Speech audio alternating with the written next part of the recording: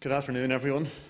So for the next 20 minutes or so, I'm going to give you or present some results from some of the research we've been doing into tidal stream energy, and particularly in the Shannon Estuary. So the focus of our research was into tidal stream energy. Now, within that, we were looking at three particular aspects. Firstly, in terms of quantifying the tidal energy resource and developing methodologies for that.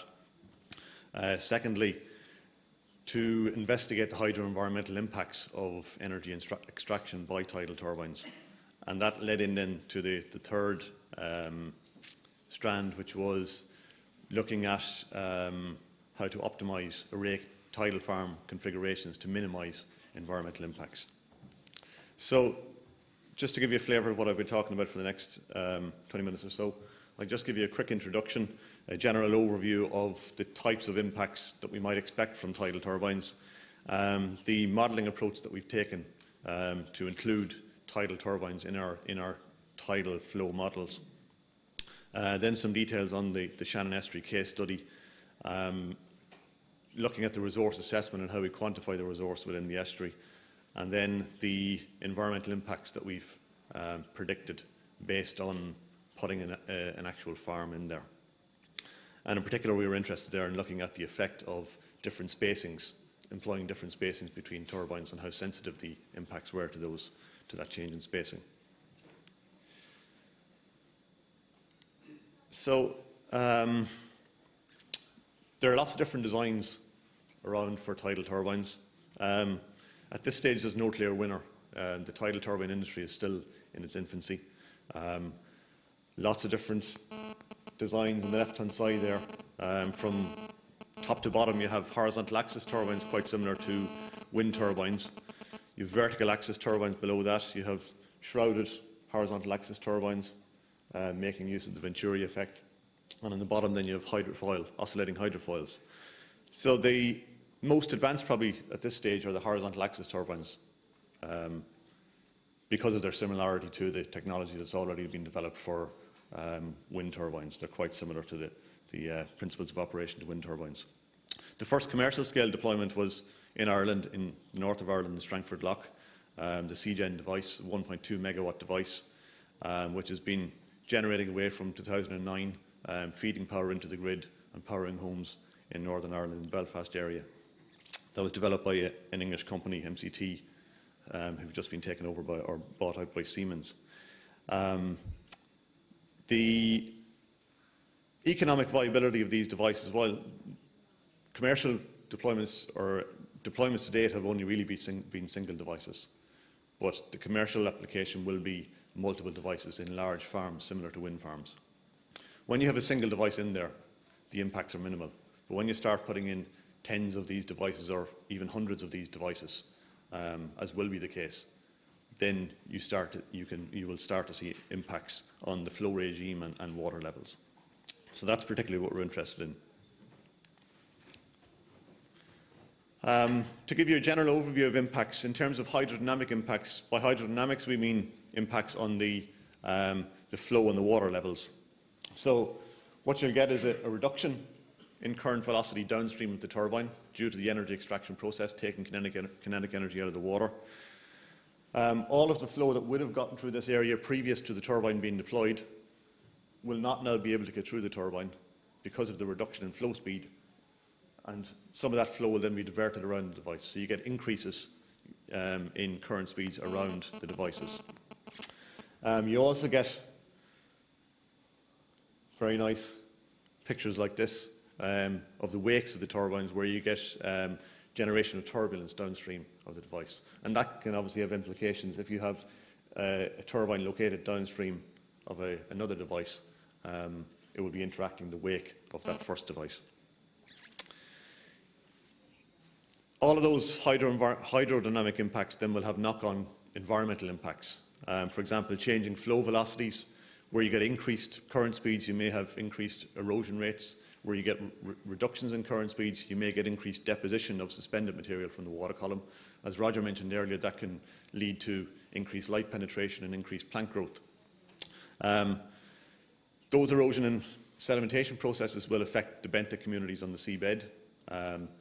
possibly destroying some of the benthic communities there. Pollutant transport would also be affected. The capacity of an estuary to transport pollutants from discharge points out to the open sea. So the self-cleansing potential of an estuary. Changing water levels then will also affect things like intertidal habitats. You may lose some intertidal habitats, and you may have reduced flood risk due to reducing high tide levels. Another important impact outside of those, well, it's a knock-on from the hydrodynamic impacts, is the power that's available to a turbine for extraction. So when you start putting multiple devices in here, in an area, those devices will interact with each other. So the reduced velocity downstream of one turbine may be the resource that's available for the next turbine to extract from. And we can see here, Inigo presented this equation previously for wind energy. It's the same for water, another moving fluid. The power that's available to a turbine is proportional to the cube of the velocity. So any small error in estimation of that velocity will lead to a large error in your power estimations and your economic viability assessments for these farms. So that's another reason we're interested in the hydrodynamic impacts. So moving on then to modelling, how we went about modelling the turbines. There's lots of different approaches depending on the scale of resolution that you're interested in. So generally there are two types of fluid dynamic models. There's near-field models and far-field models. Near-field models in terms of turbines would be looking at device scale and sub-device scale. So with these types of models, you're looking at optimising the design of the turbine, improving its power extraction capabilities, reducing things like drag forces on the blades of the turbine. Far-field modelling then takes those near-field impacts and propagates them out into the far field to bay and estuary scales. And you're looking there at changes in flow regimes and water levels. So there are different ways of modelling then the mechanics of energy extraction. The one that we selected, which is appropriate for far-field models, is the linear momentum actuated disk theory, which I'll just talk about briefly. Don't worry, I won't produce too many equations. Sorry, I think that's my phone actually. Yeah. My timer's gone, so I might overrun now. So the actuated disk theory didn't power off, sorry, apologies.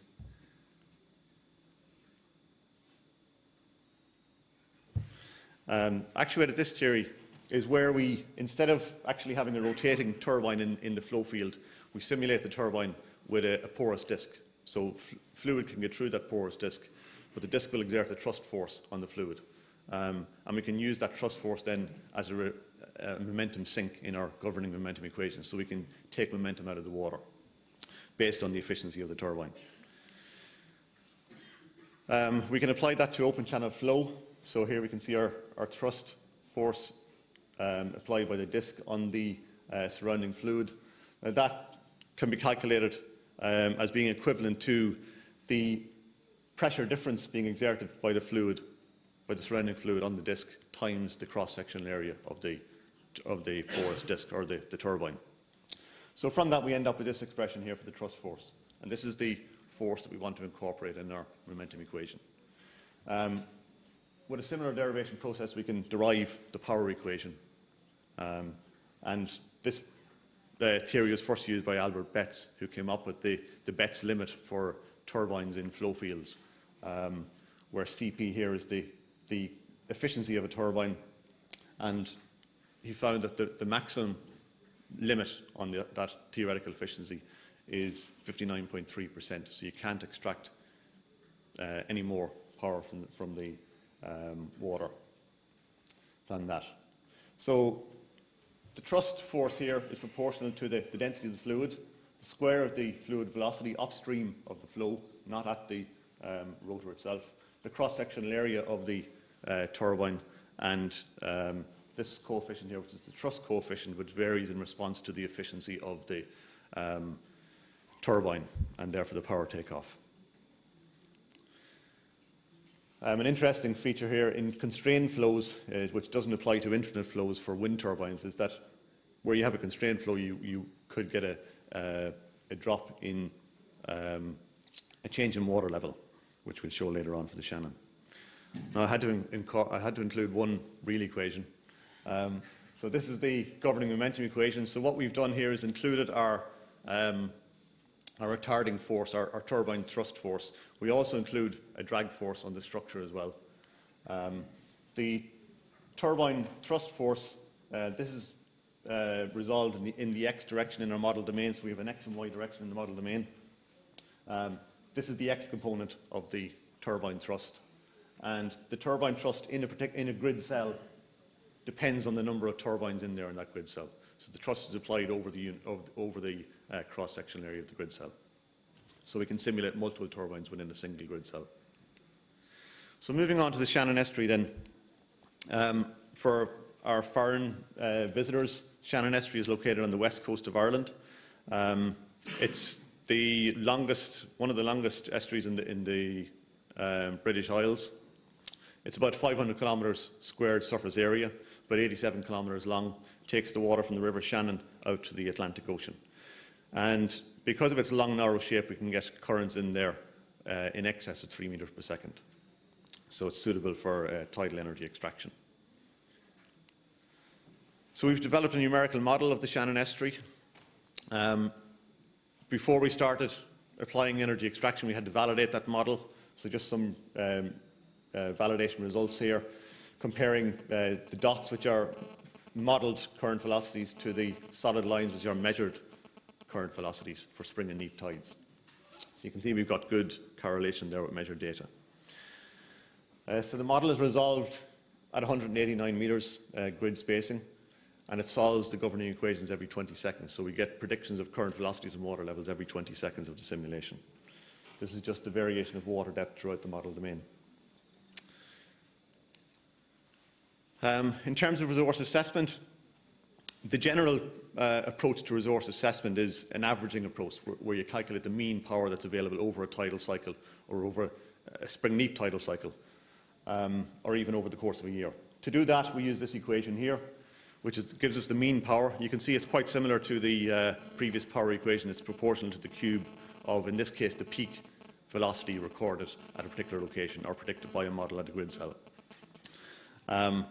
Ks and Kn are just shape functions which account for the variability of velocity over the course of a tidal cycle and over the course of a spring-neap tidal cycle. So if we apply that to the Shannon, to each grid cell in the Shannon estuary, we come up with this resource map of the mean power. So you can see we have power availability there up to about 6 megawatts at particular grid cells. So these are obviously the locations here where we would want to deploy turbines. We also get some added value from the model in terms of the variability of the current velocity and therefore the power output from a turbine over the course of a tidal cycle. Now, if we look in a bit more detail at a particular location, say location A here, this is variation of current velocity, the black line, with current speed, with water level. So we're getting peak velocities at mid-flood and mid-ebb on our tidal cycle. If we look at directions then, so this would be our ebb tide, predominantly in one direction out of the estuary and predominantly in another direction for the flood tide. And the difference between those two directions is about 180 degrees. That's a perfect location for a tidal turbine. Most horizontal axis tidal turbines, their orientation is fixed. They don't swivel in response to the change in direction of flow. So what you want to extract maximum power is to have the plane of your swept area perpendicular to the direction of flow. If the difference in flood and ebb tides is 180 degrees, then both the flood and ebb tides will be intersecting that plane at 90 degrees. Now, if we look at a second location, location B, what we can see is that we don't get that 180 degree shift between flood and ebb tides. So therefore, if we orientated our turbine to intersect the ebb tide at 90 degrees, it won't be in place to intercept the flood tide at 90 degrees. Now, another way of displaying velocities, current velocities, is in the form of a tidal ellipse.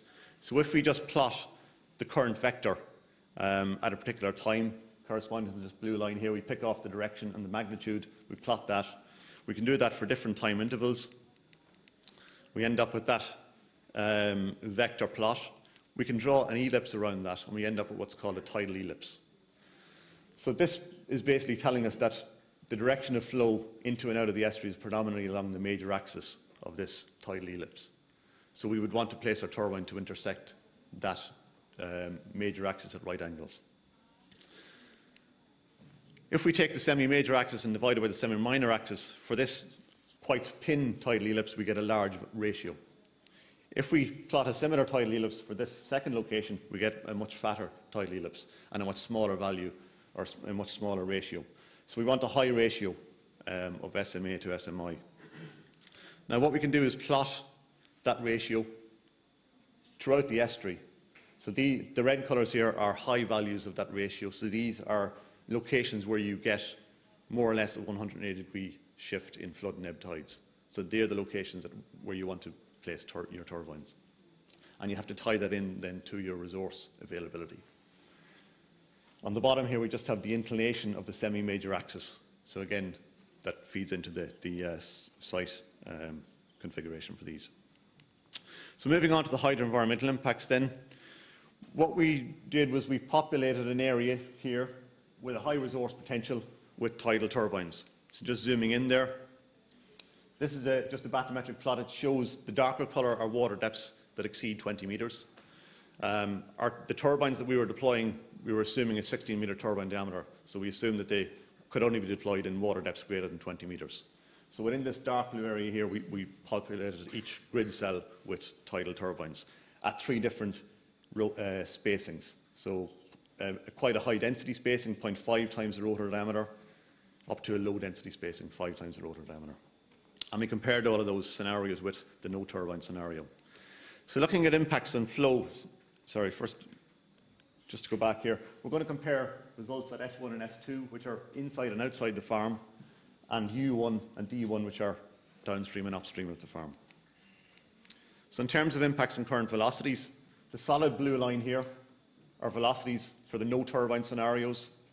So what we can see is inside the farm we get reductions in velocities due to energy extraction. Outside the farm we get increases in velocities due to the blockage effects of the turbines, of the turbine farm. And those increases are quite significant for the highest density turbine spacing and become more severe for higher density spacings. Looking upstream and downstream of the farm, we can see that we get reductions in all cases in current velocities upstream and downstream. So what this is demonstrating is that the effects aren't just limited to the farm itself, they propagate upstream and downstream. We can look at spatial variations. So this is a velocity vector plot at mid-flood for the no turbine scenario.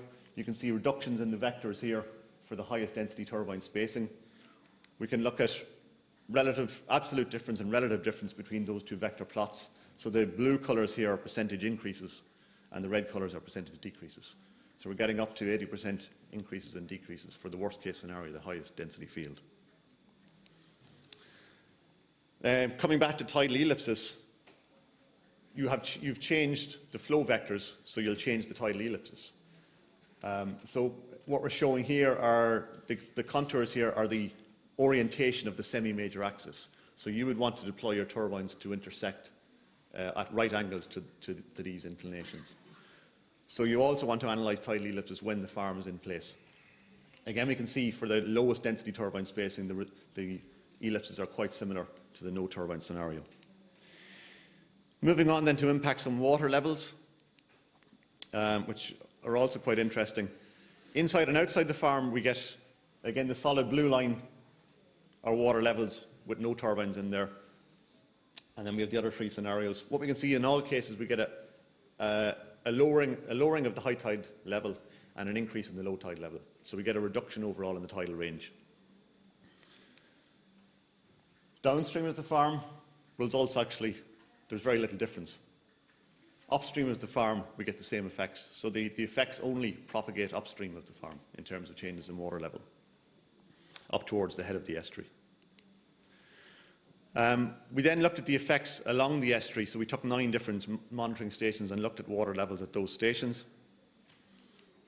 The this shows the variation of water levels without any turbines in there. So what happens in estuaries is you get a natural distortion of the tidal wave as the wave propagates up the estuary. You get funneling of the wave, so you get an increase in tidal amplitude, and you get a shortening of the flood limb of the tidal wave.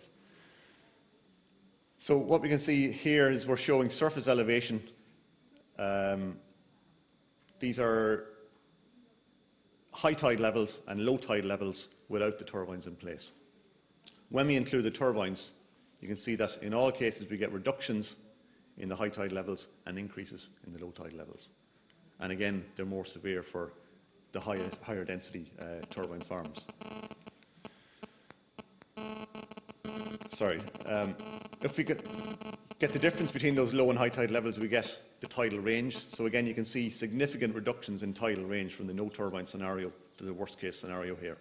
Reductions of about 2.5 metres in tidal range. We'll come back to those later. What also happens as the wave propagates up the estuary, energy has been taken out by friction, so the speed of the wave slows down. So you get high and low water occurring at later times as you move up along the estuary, naturally, without any turbines in there. When we put the turbines in, that delay, those high and low tide times are delayed even further by about 2 hours in the worst case scenario. So taking those hydrodynamic impacts and looking at potential environmental impacts then, what we did was looked at the effect on flushing characteristics. So the flushing characteristics of an estuary are basically the capacity of that estuary to self-cleanse, to transport pollutants out of the estuary. So what we can do is, one of these characteristics is the residence time, and that's the average time that a water particle spends in a particular volume of water, or a particular area of a water body in an estuary. It's calculated using this remnant function here, which is basically we fill an area with dye in the estuary, and we allow the tide to transport that dye in and out of the area. We plot the mass of dye at a particular time to the original mass of dye in that area of the water body, and we get a remnant function. We can then integrate that to get the residence time for that particular area of the estuary. So we filled the extent of the turbine farm with a dye. We plotted our MT to M0 ratios, so we ended up with these remnant functions. From that we could calculate residence times, and without the turbines in there we found that the residence time was about 11.5 days. It increased in all cases for the 3 turbine configurations, but the increase was most significant for the highest density spacing. So again, only a 1% increase for the lowest turbine density spacing in residence time. If we look at the changes in water levels then, just upstream of the farm we have an area here with extensive mudflats. These are specially protected areas. If we look at the change in mudflats, the light brown colour here are the extent of the mudflats at low tide level without any turbines in there. The dark brown colours are the mudflats that will be left exposed in the worst case scenario if we deploy the spacing of 0.5 times the rotor diameter. So a significant reduction in intertidal areas there and associated flora and fauna.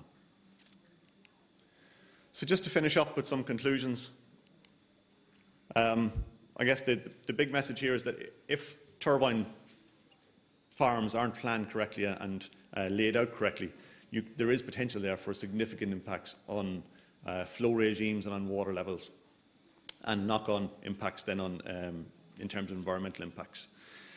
The flow effects are particularly important for farm layout and yield estimates. The power is proportional to the cube of the velocity, so if we change that velocity in some way through energy extraction, we'll affect the power that's available to other turbines. The hydrodynamic impacts can cause adverse environmental impacts in terms of changes in water levels, reduction of intertidal mudflats, and changes in residence times. Key message: hydro-environmental impacts are not confined to the farm. They will propagate outside the farm area, so you can't just limit your study to the farm itself. The research has shown that the optimum spacing in terms of minimising hydro-environmental impacts appears to be about 5 times the rotor diameter, and that ties in with some physical testing that we've done in our tidal basin here at NUIG. Just two other slides before I finish up, just to show you some other work that we're doing within Marron as well. We've developed a 3D energy extraction model. The results I showed you there are from a 2D model.